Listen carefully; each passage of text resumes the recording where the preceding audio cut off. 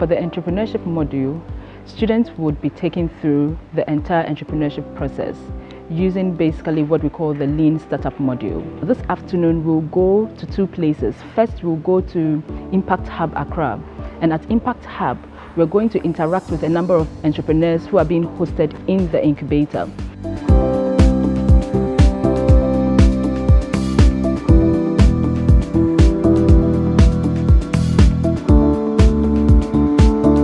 I think this is a very, very good initiative that Ashesi University has taken to mentor today's young people in high school, to meet with those who are making it, those who are working in their own startups, and they can learn from them. After that, we would go to the Oxford Street and interact with people who are running businesses similar to the businesses that they want to establish or the opportunities that they have identified.